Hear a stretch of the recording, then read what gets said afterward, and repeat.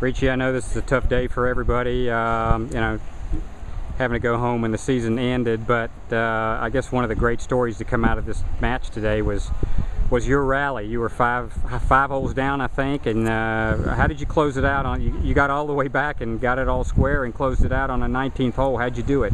Yeah, you know, started off really rough today. Just wasn't hitting the ball very good, and you know, figured out a couple things. Started hitting it a little better, hitting fairways, hitting greens, just putting pressure on him. And you know, I just played. I mean, I didn't play great coming in.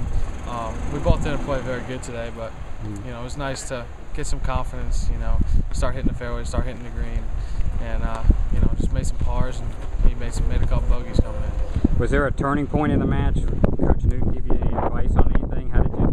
Was there a place where you felt it turn?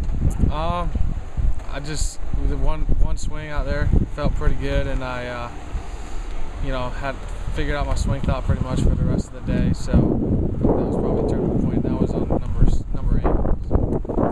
What have you ever played a match like that where you fell behind so far and came back to win? I don't think I've ever been, you know, that far behind, but you know, I've been behind a couple, but that's probably the most I've ever been behind.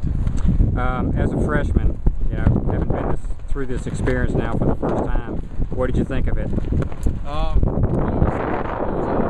it's great to get here and everything. And it's great to get to match play, give yourself a chance to win. You know, the whole team's disappointed right now, but you know, luckily I got 3 more years to try to bring one back for Georgia Tech. So does it make you more eager to get back to it next year? Oh yeah, definitely does. Yeah. What's your plans for the summer now? I know you have to turn around and play in a U.S. Open sectional on Monday, right? Yeah, pretty busy summer really. I think I probably got 8 or 9 tournaments this summer.